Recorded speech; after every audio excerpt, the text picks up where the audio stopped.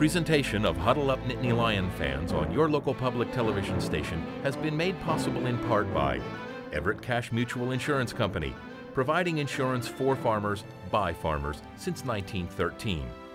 ECM Insurance Group of Everett. McClanahan's Penn State Room, offering a complete assortment of Penn State gifts and apparel. Downtown State College or online anytime at PennStateRoom.com. Inspirations, Milroy, Pennsylvania, featuring Penn State Corian tables and house signs. Information at 717-667-6314. 5 seconds to 400. Joe Paterno is hoisted upon the shoulders of his players, and we have just witnessed history. You'll never see this again. One man, one school, 400 wins. The great man has ascended to a height no one in Division I football has ever been to before.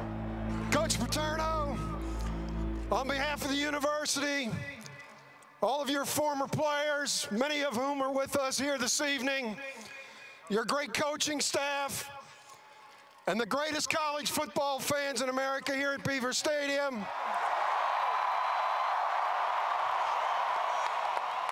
we want to present you with a small token of our appreciation for being the greatest college football coach ever, Coach Joe Paterno. Thank you, Coach. Congratulations. Don't drop that sucker. No fumbles. Hey, hang on. Yeah, I'll go. Got it. Hey, I know you all want to get home.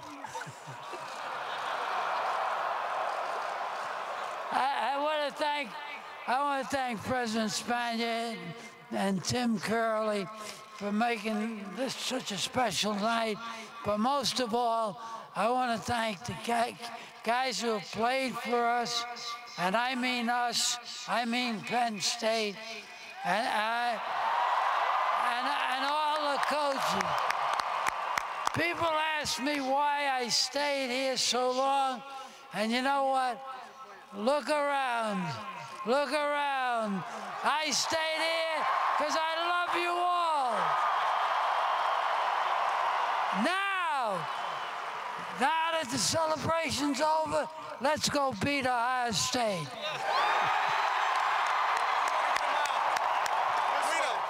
A magical night for Joe and Sue Paterno and the Penn State football family, but then again, it's been magical for 45 seasons as the Nittany Lions defeated Northwestern 35-21 for Joe's 400th victory. Hi again, everyone. I'm Steve Jones, and welcome to Huddle Up Nittany Lion fans. And let's go back to Saturday night and how it happened. The Nittany Lions and Northwestern at Beaver Stadium.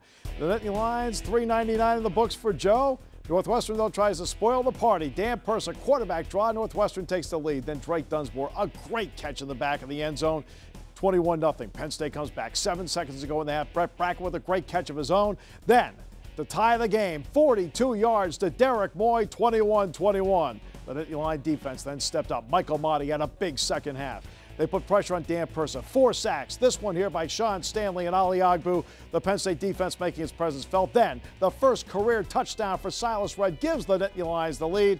And finally, the screen pass that worked all day. Johnny Troutman, Stefan Wisniewski, big blocks. Evan Royster into the end zone. 35-21. $3.99 becomes 400 for Joe Paterno and the Nittany Lions. Time now for our player of the game, our Penn State Alumni Association fan pulse, courtesy of our good friends at Fight On State. You chose Matt McGloin, who came off the bench with 225 yards and 4 touchdowns, garnering 56% of the vote. All right, time now to bring in my broadcast partner on the Penn State Sports Radio Network, Jack Ham. And Jack, we've worked together for 11 years, but you've been around Joe Paterno since the late 60s as a player. What did Saturday night and 400 mean to you?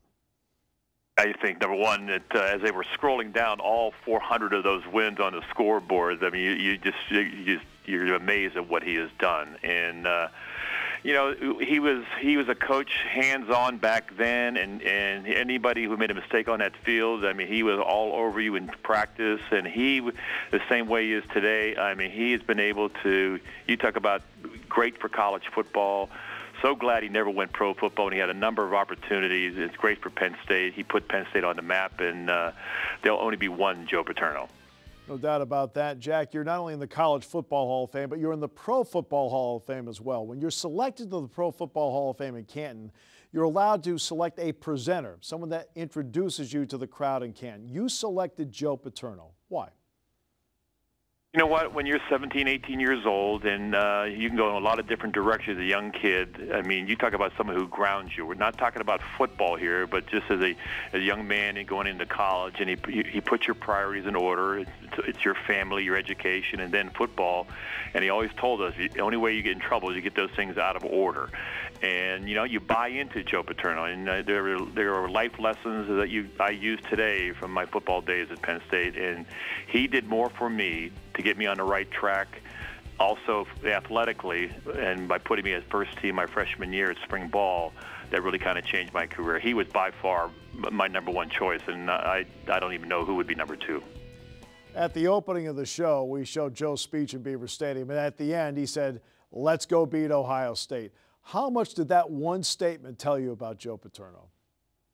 I think without question that it's a key to his philosophy.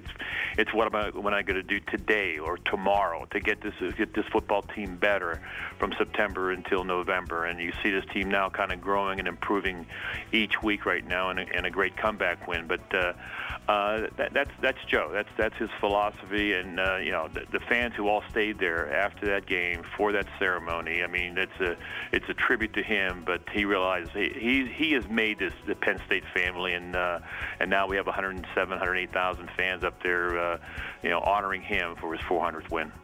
You're so right about the Penn State family. Of course, you've been a part of it for a long time. And Jack, there's a ball game to talk about, and we'll bring Jack Ham a little bit later to talk about the showdown with Ohio State on Saturday at Beaver Stadium. Time now for our freeze frame presented by State College Framing Company. The fans celebrating 400 in Beaver Stadium.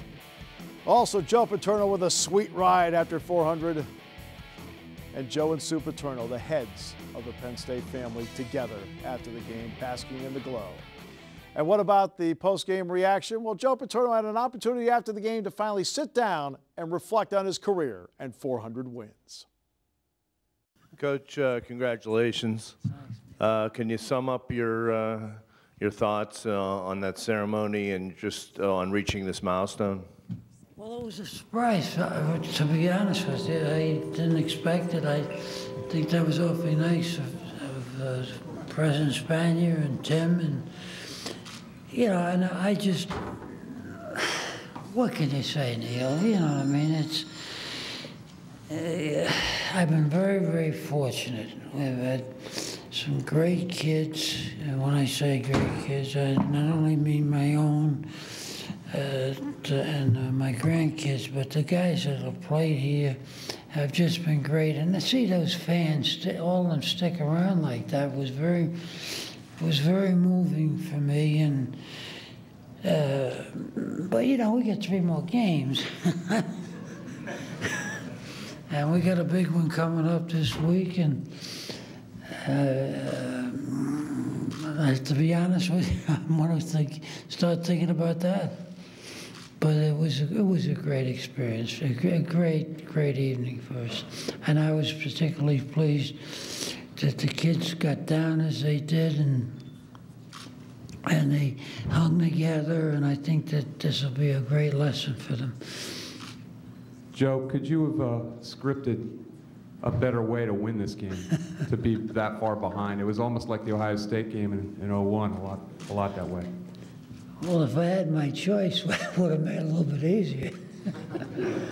I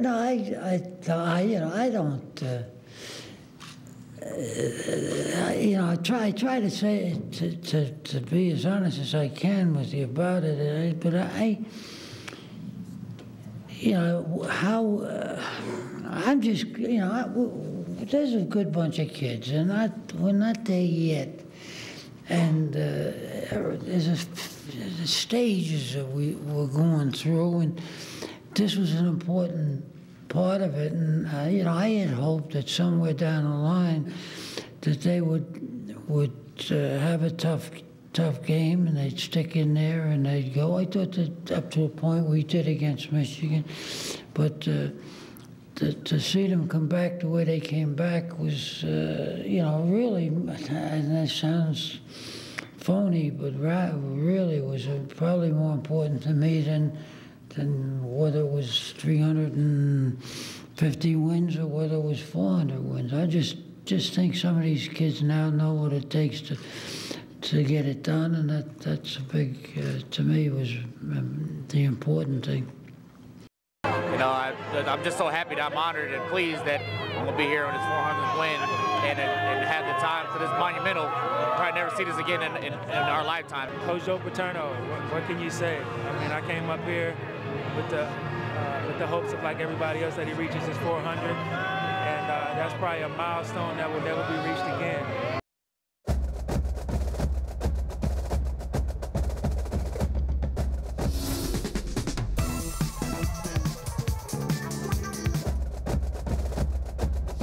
Well, we want to get our monk because he was a great football player. Ranger's a good football player. Astorino's a football player. He really is a good football player.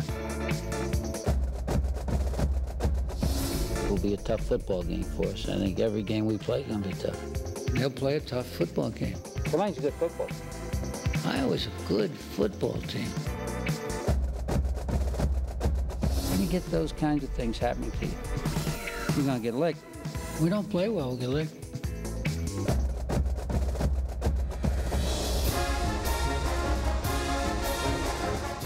Find out how you can purchase episodes of the classic TV series, Joe Paterno's TV Quarterbacks, by visiting WPSU.org/TVQB. Conference call time brought to you by our good friends at Straw Beer. And let's take a look at the Big Ten standings. You see at the top, Michigan State is right there. The Spartans at the top of the heap. But the Nittany Lions have moved themselves into that number 5 position with a 3-2 record. You see Wisconsin, Ohio State, and Iowa just above Penn State in the standings.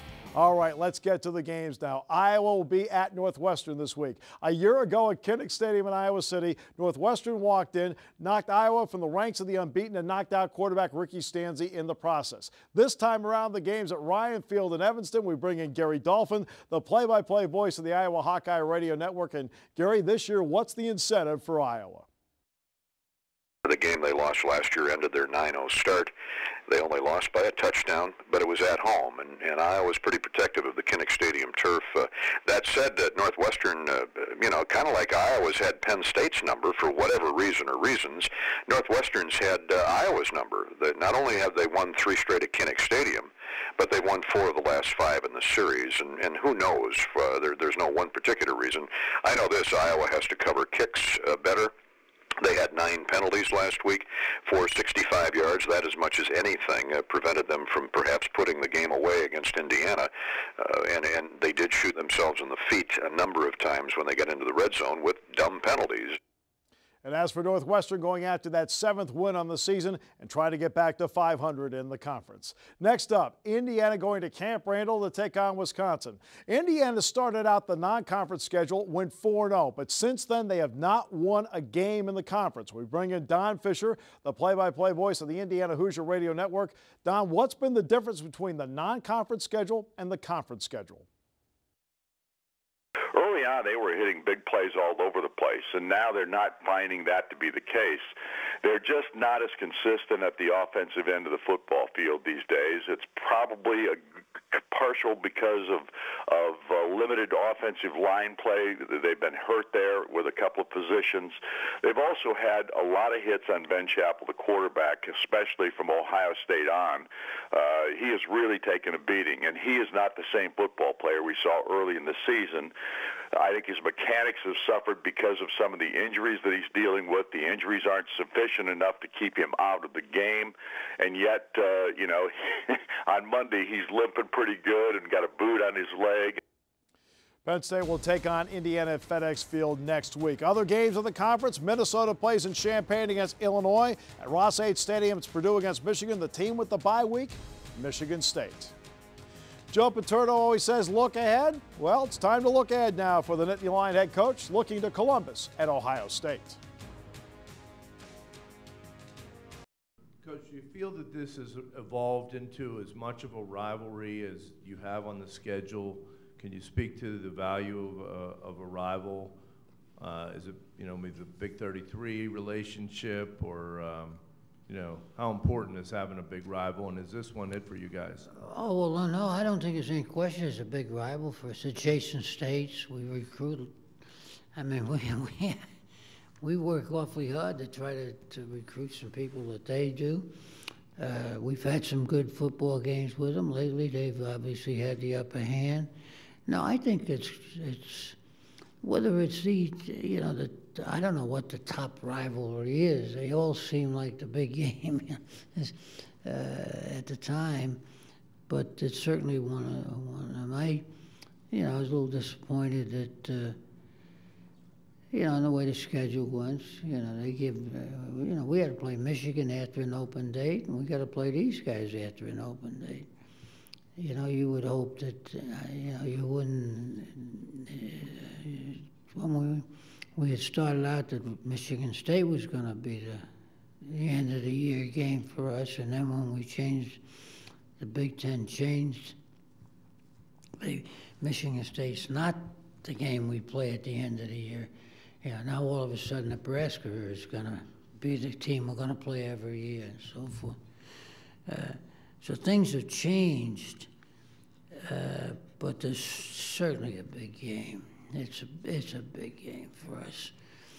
I don't know whether it's as big a game for Ohio State as it is for us, because they've always in the back of their heads, I think there's Michigan there. But it's a big game for us, no question about that.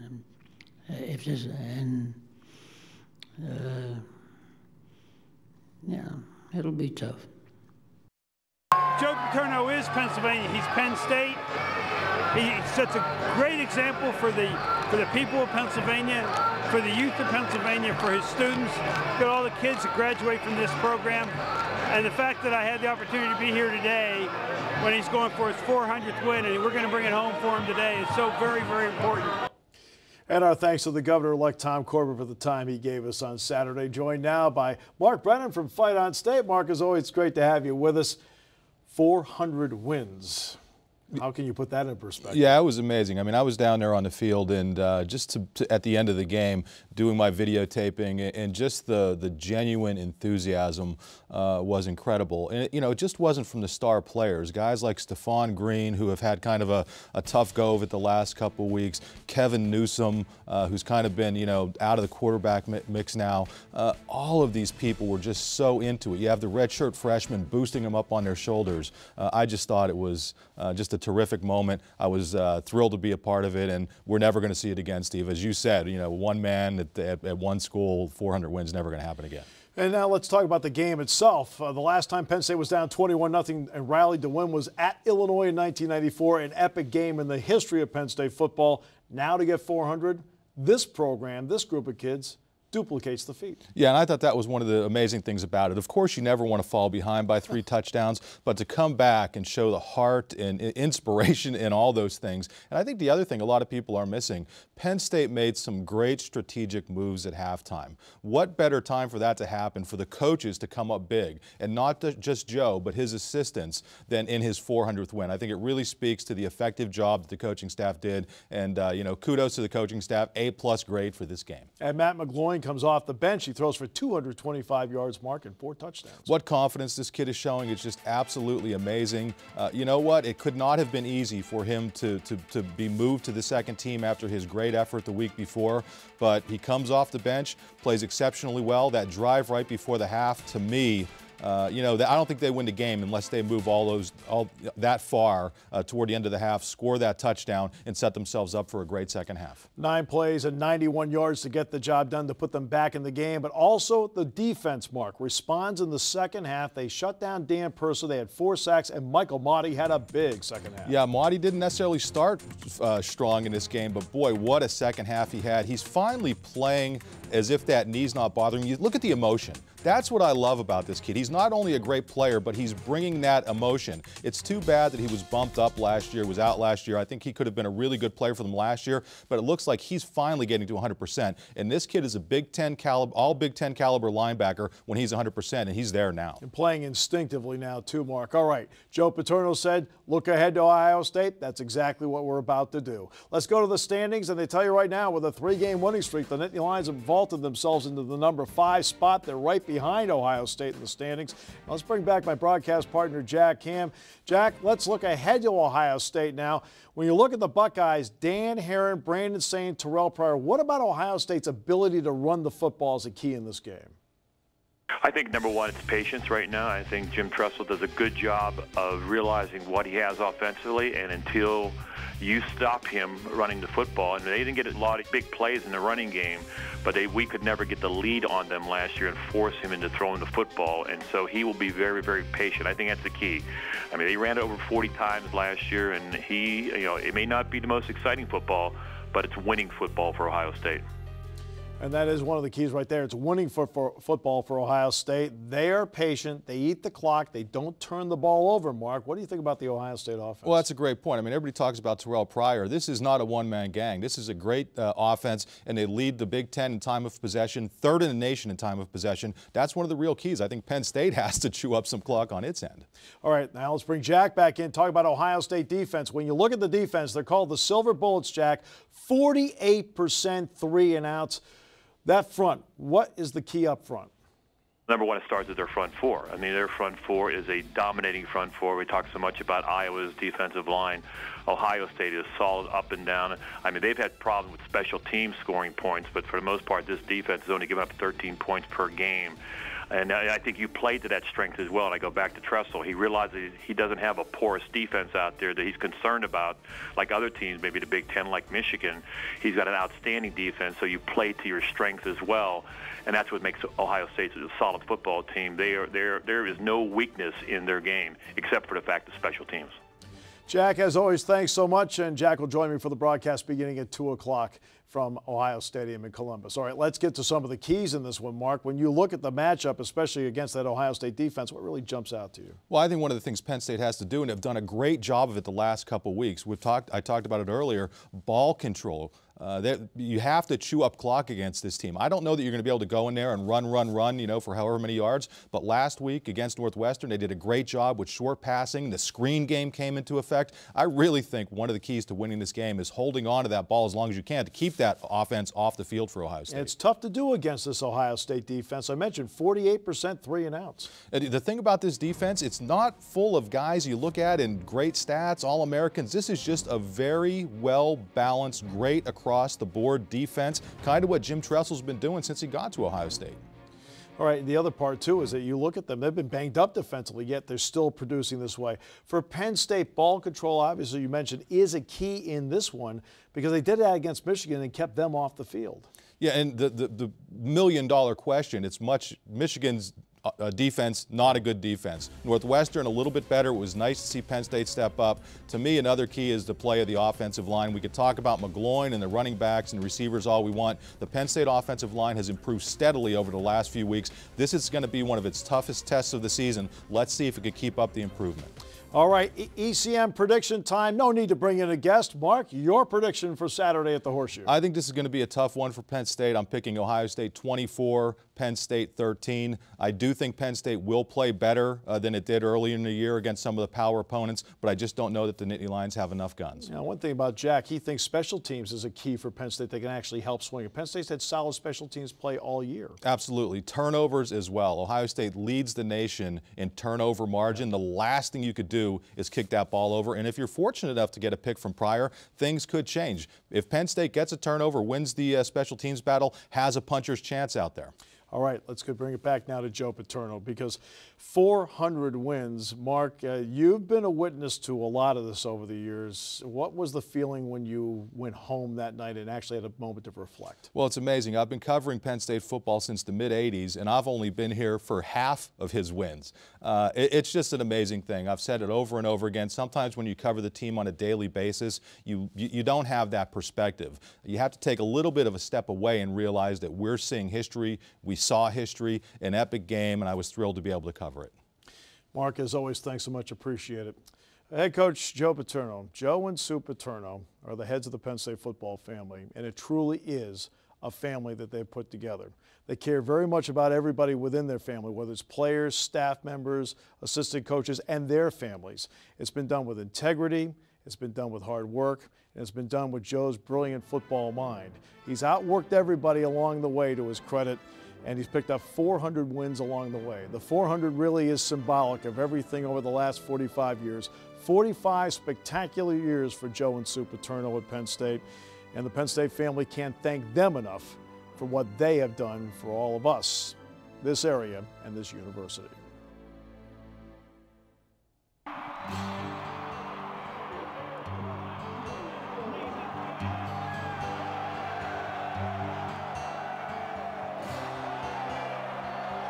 We holding one of these up. We just gonna keep it rolling. That's all. We feel great, man. We finally got there, get him that win. He deserved it. He deserved every bit of this celebration, man. You'll never see this again. One man, one school, 400 wins. Presentation of Huddle Up Nittany Lion fans on your local public television station has been made possible in part by Everett Cash Mutual Insurance Company, insuring restaurants and other commercial businesses since 1913. ECM Insurance Group of Everett. McClanahan's Penn State Room, offering a complete assortment of Penn State gifts and apparel. Downtown State College or online anytime at PennStateRoom.com. Inspirations, Milroy, Pennsylvania, featuring Penn State Corian tables and house signs. Information at 717-667-6314. This has been a production of WPSU.